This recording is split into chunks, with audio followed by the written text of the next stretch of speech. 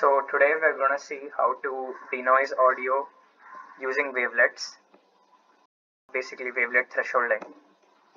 So first I have pulled an audio file which is a male voice. So let's first listen what that sounds like.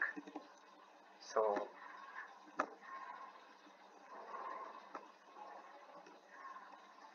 we annihilated the world before your very ears. So that's basically the sound.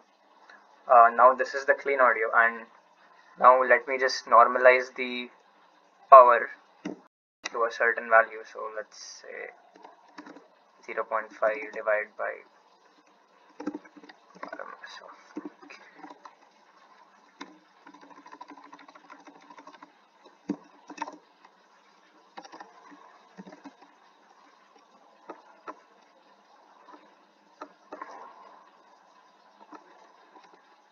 We annihilated the world before your very ears. So once that's done, let's add some white noise to it.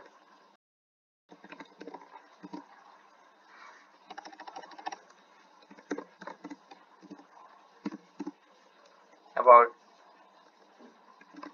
12 dB should be fine.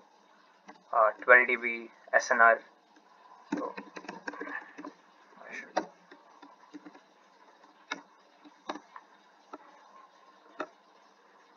So let's hear it again.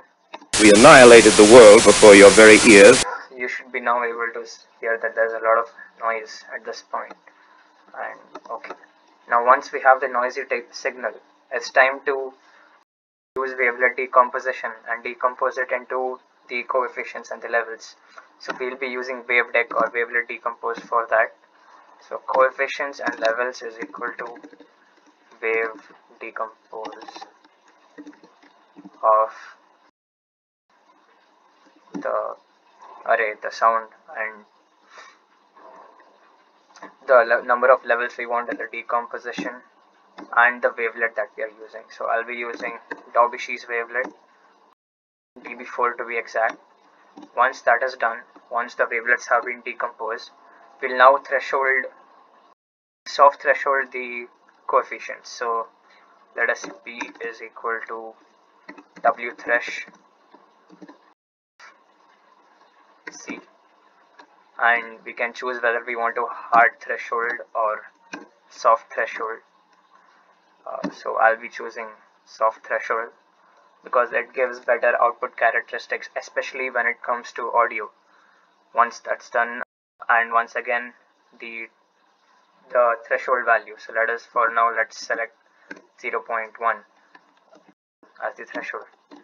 Now once that's done, the values will get thresholded, and then we'll reconstruct the audio using waverec. So let us say y as the output is equal to waverec of b, l the levels, and the coefficients, and once again the wavelet that we use for the decomposition. So dB4, the Daubichy's wavelet. Once that's done, I'm going to once again normalize the power to 0.5 divided by 0.5 divided by RMS of y, and now we can hear the final audio. We annihilated the world before your very ears.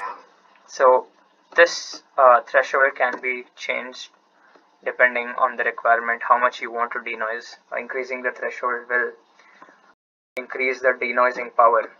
We annihilated the world before your very ears.